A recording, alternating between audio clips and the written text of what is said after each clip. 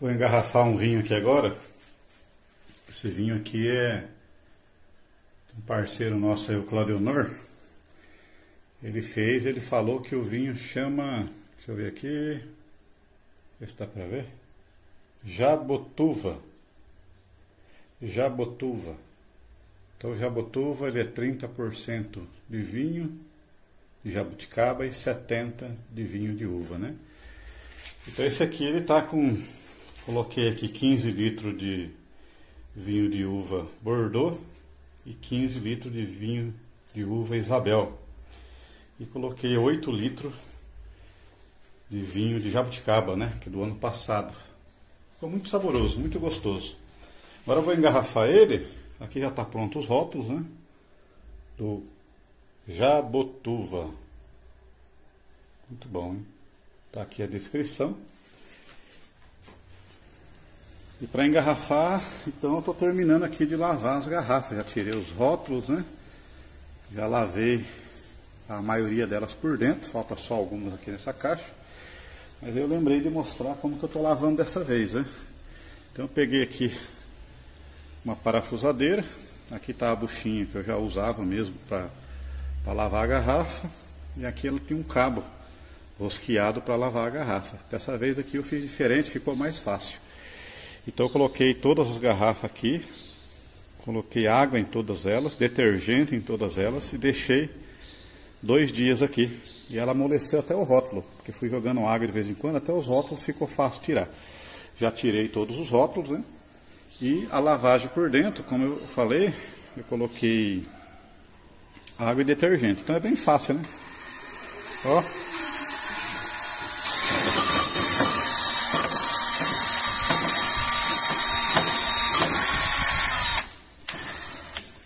Muito simples.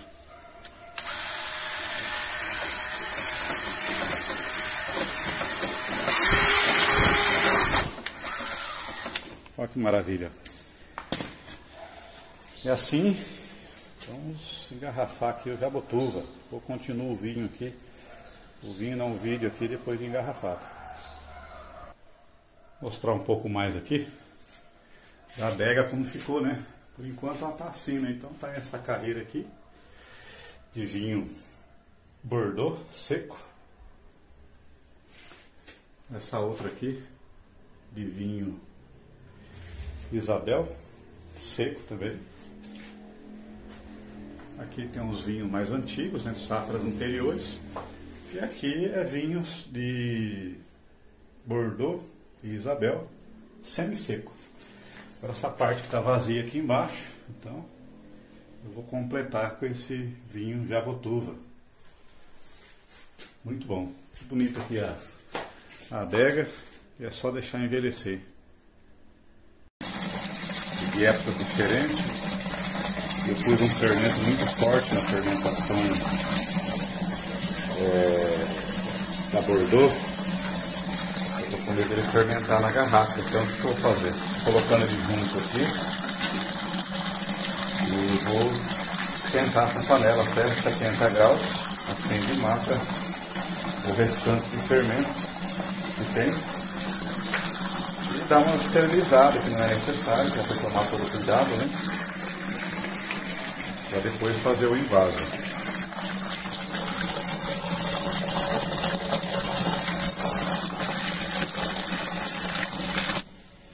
Aqui está as garrafas que eu acabei de lavar por dentro, por fora, tirei os rótulos e aqui secou, né? Ficou de ontem para hoje, já está bem seca. Tem 60 garrafas. Não parece, mas tem 60 garrafas. E agora o próximo passo aqui, eu vou lavá-las com álcool por dentro ainda. Dá uma esterilizada com álcool para depois fazer o invaso do vinho.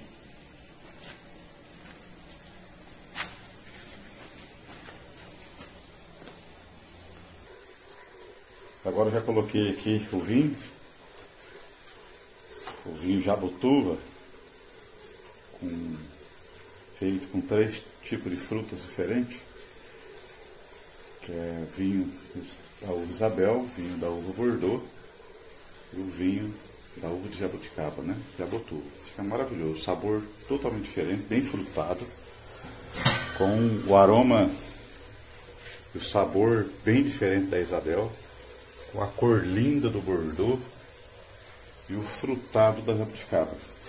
Então, para evitar aqui que a garrafa cria gás, né, que já aconteceu esse ano, então aqui eu coloquei aqui na panela cervejeira, não sei se dá para ver aqui, está programado em 70 graus, não pode ferver, mas ao mesmo tempo 70 graus vai ser o suficiente para eliminar todo o resto de fermento, que esse ano eu usei no Bordeaux um fermento importado para dar um vinho melhor, aceleração melhor, e acabou eu engarrafando 50 garrafas que criou gás, né? Queria virar champanhe. Então eu tive que desengarrafar essa garrafa, colocar aqui nos 70 graus, engarrafar de novo, aí encerrou o problema. Então estou fazendo aqui para prevenir, porque tem o Bordeaux, né? Metade não, né? 30% aqui, o quase é Bordeaux. Aqui então o último balde de vinho, né? Do Jabotuva, que eu tirei aqui desse tonelzinho de 44 litros, né? Se for cheio. E como estava falando, ele fermentou. E mesmo aqui, quando eu coloquei os 3 vinhos junto, aqui, eu notei depois de alguns dias ele borbulhando de vez em quando, bem levemente. Mas esse pouquinho levemente não era para ter acontecido. Provável que seja fermentação dos fermentos que eu coloquei, né, para fazer um teste, e não deu muito certo não, porque as frutas de fazer vinho, ela já tem o seu fermento natural, né? Mas existe o fermento para vinho, para acelerar, para dar um vinho melhor. E não sei se eu coloquei demais, apesar que o saquinho é minúsculo, 15 gramas, 20 gramas, mas deu alguma coisa errada e fermentou, né? E a gente percebe aqui borbulhando, né? Então, quando ele praticamente encerra, depois de 6 meses, eu tinha engarrafado o Bordeaux, e aí eu abri uma garrafa para experimentar como que ele estava, depois de alguns meses, e ele estava dando espuma, como se fosse uma champanhe. Aí eu abri mais 2 garrafas aleatórias ali, e as demais estavam também. Eu desengarrafei tudo, coloquei ali na panela cervejeira, engarrafei, e depois de alguns meses abri de novo, estava perfeito, sem alteração de sabor, que era seco, né? Perfeito. Então eu estou fazendo o mesmo aqui para prevenir, que a ideia desse vinho aqui é deixar ele envelhecer, né? Então eu coloquei o último balde aqui de vinho. Agora é só esperar dar os 70 graus, aí espera baixar para os 40 graus, vou engarrafar. Então o ambiente aqui hoje está em torno de 25 graus, ela já está ali no 45 graus, para chegar nos 70 não demora, né? Essa é uma cervejeira elétrica com um painel eletrônico, com tempo, temperatura, para ir adicionando os lúpulos na hora de fazer a cerveja, né? Mas tem sido ótima também no uso para fazer vinho, para engarrafar, porque tem o bico aqui, ainda põe a mangueira, põe o enchedor de garrafas, né? Só aguardar mais um pouco aí, vai ser rápido. Ela chega nos 70 graus, desligo. E na parte da tarde, que hoje agora é 8 horas da manhã, né? Parte da tarde ela vai estar nos 40 graus, aí eu vou engarrafar.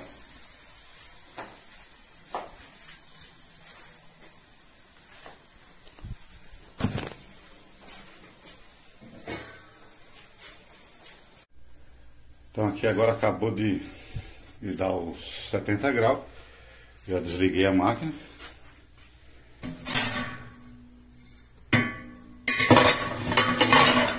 Ele fica assim, ele fica essa espuminha em cima, 70 graus.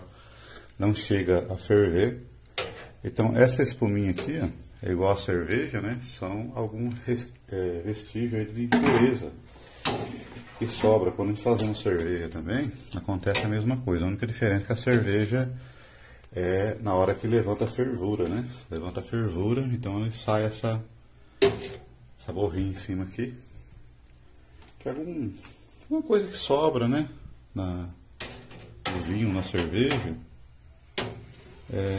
Principalmente coisas que estragam o sabor, né? Então ela levanta, a gente tira.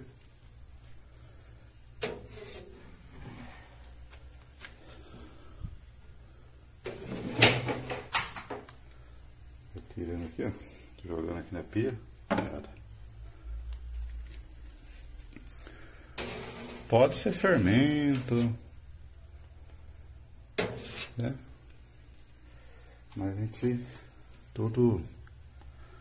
sempre que a gente fazemos alguma bebida, a gente costuma tirar. Principalmente a cerveja, né? Que vai bastante cevada, às vezes vários tipos de cevada, né? Aqui eu tô tirando a resistência, né, da cervejeira.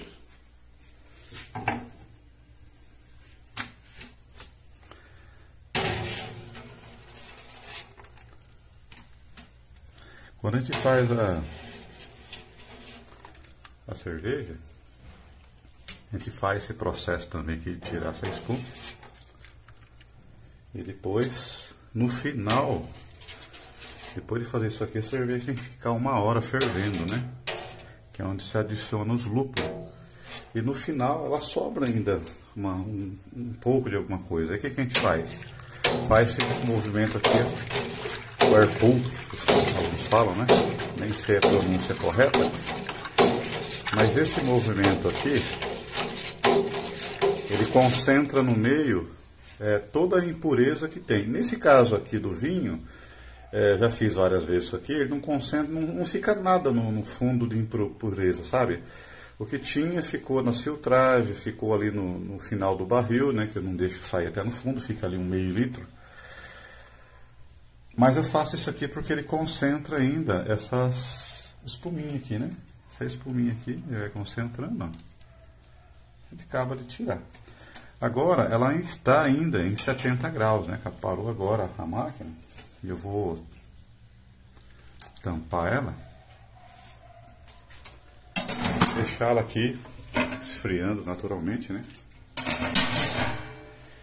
Até chegar nos 40 graus. Aí é onde eu vou fazer o engarrafamento. Para engarrafar, então já está aqui as garrafas lá fora, que estava naquele escorredor.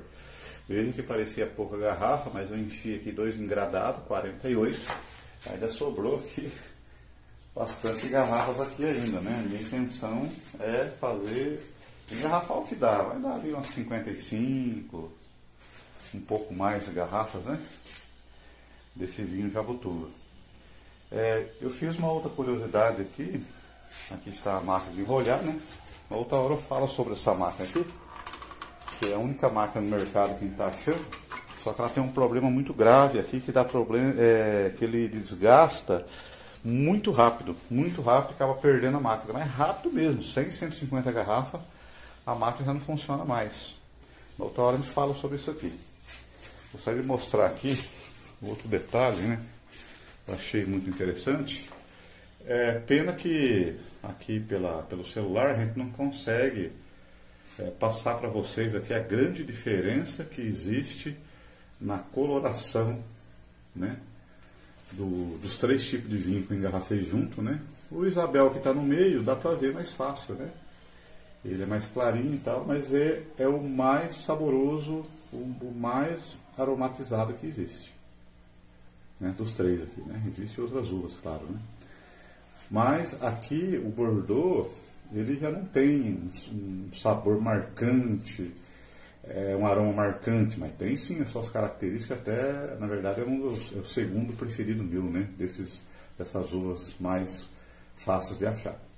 Então o Bordeaux aqui, ele é marcante pela cor, né? A cor dele é um roxo muito forte, né? Muito delicioso, gosto muito. Eu prefiro seco, você vai sentir melhor o sabor da uva, né?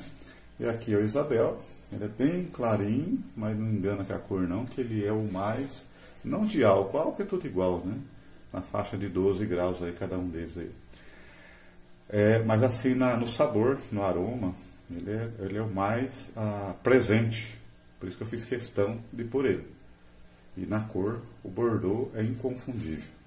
E aqui o Jaboticaba, ele já não tem muito a cor, não sei se dá para ver no vídeo, né? Mas olhando assim pessoalmente, ele tem uma cor assim, do Bordeaux para cinza, sabe? E o sabor bem forte, né? Não é todos que aprecia. bem frutado mesmo, sente muita fruta nele, né? Olha lá, é uma cor meio indo para amarelo, mas a fruta dele é incrível. E esse aqui, o Isabel é lindo até de olhar, né? Magnífico. Esse aqui, o bordo, também gosto muito, uma cor bem forte. Então, juntando os três, deu o Jabotuva, um vinho delicioso. E vamos guardar essas garrafas aí para alguns anos, né? Deixar um pouquinho para ir degustando de vez em quando. E deixar aí, cada 6 meses, um ano, abre uma garrafa, ver qual que é a diferença, o que ele está mudando, né? Excelente mesmo. Então aqui nós já enchemos as garrafas, né? De um vinho. E aqui eu já estou engarrafando, né? Colocando aqui a rolha. Então o processo de pôr rolha é muito simples, né? Aqui está as garrafas, cheia. Esse é um dos engarrafadores mais comuns que existe no mercado, né? Ele é bem simples, ó. Aperta ele, fecha a rolha e após fechar, isso aqui empurra, né? Bem simples.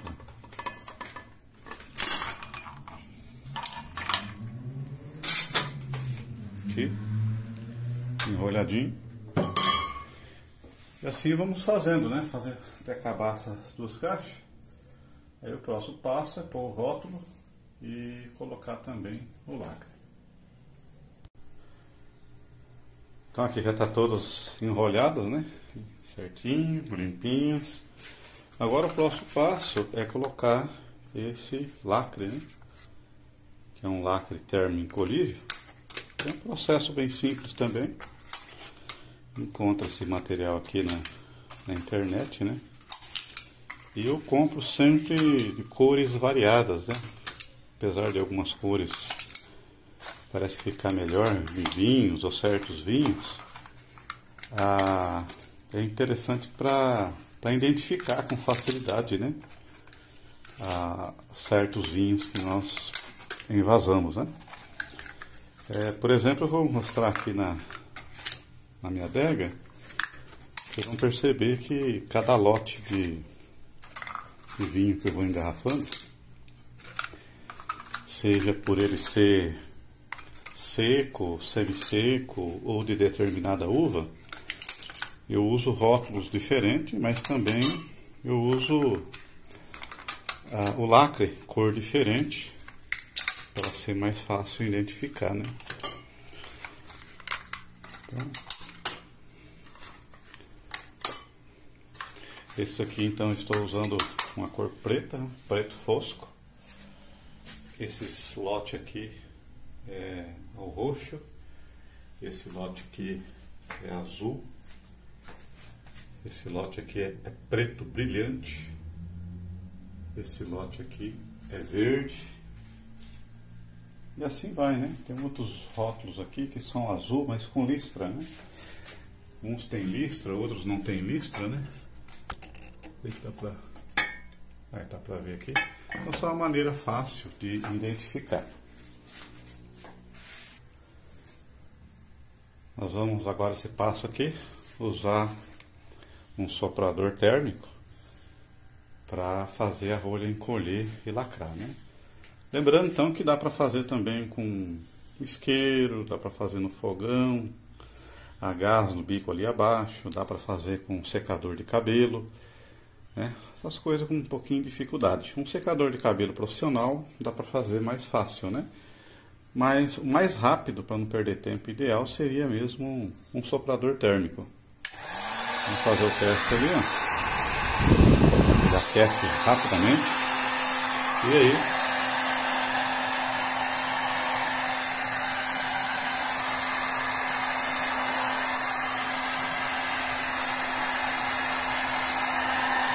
é bem simples o processo.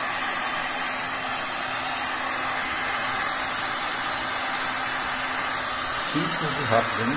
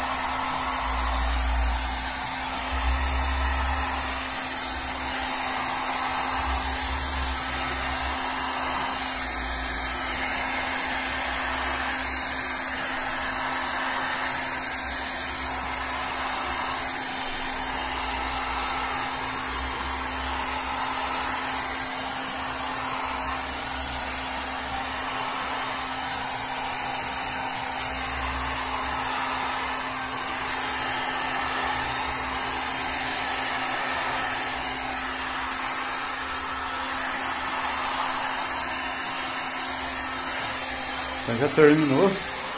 Perceberam então que é muito prático, né? E muito rápido se usar realmente o soprador térmico.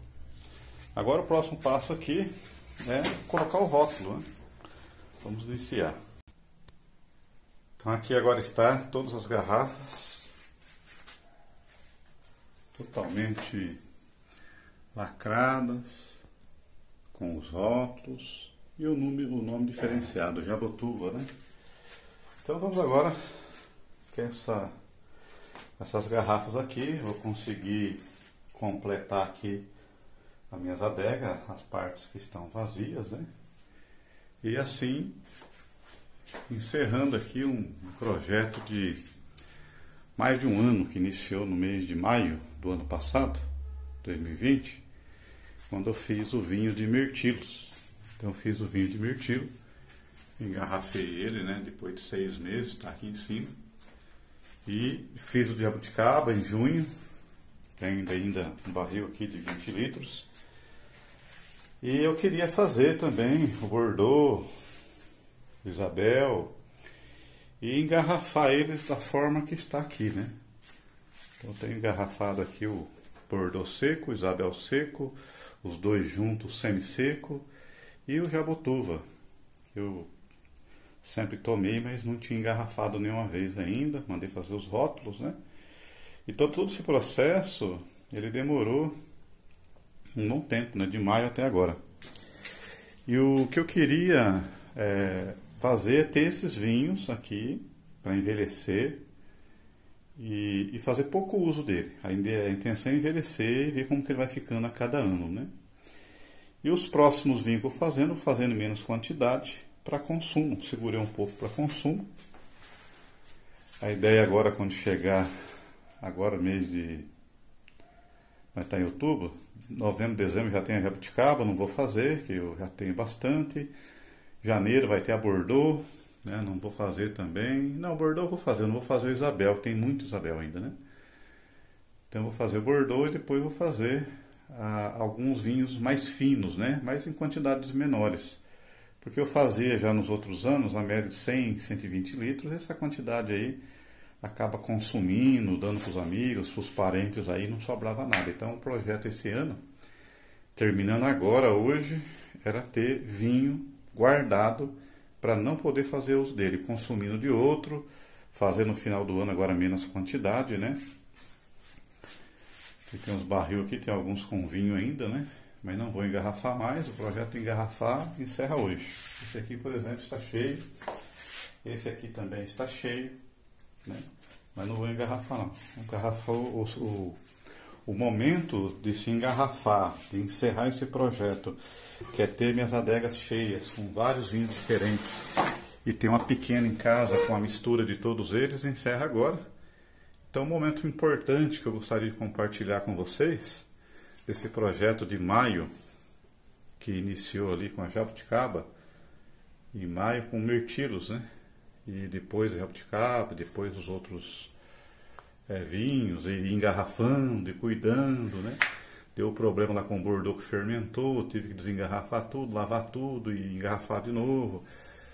Então, vai encerrar agora, nós colocando o rótulo aqui na última garrafa, reservei uma garrafa diferenciada, ela é mais alta, mais fina, mas também 700 ml.